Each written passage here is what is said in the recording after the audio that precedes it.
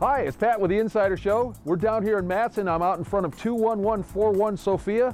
I've been out searching for houses for you, and I found a good one here.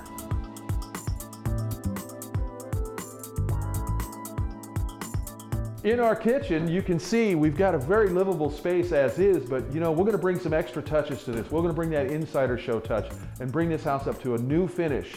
You can see the cabinets themselves are about 5 years old. We'll be leaving those. I've got countertops that are made out of vinyl. Those got to go, and we're going to put in natural granite. Look at these gorgeous light fixtures as well. This is the type of stuff when I walk into a home and it's actually somebody left it here, I'm lucky.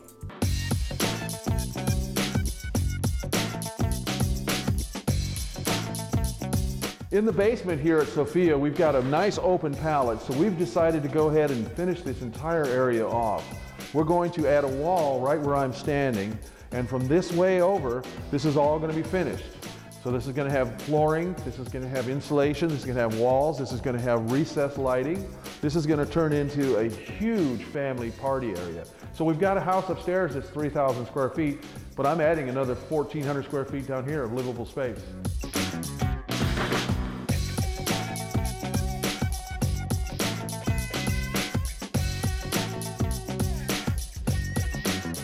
So here in our master bedroom, we've got quite a large space.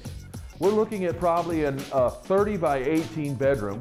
We have vaulted ceilings. We have a huge walk-in closet to our left.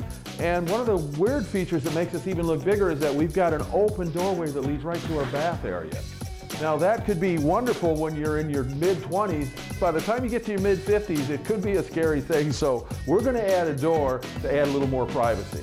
For the changes we're going to be making in the bathroom, I'm going to be keeping our cabinetry, which this cabinetry is only about 4 years old, 5 years old. We'll be adding new granite countertops.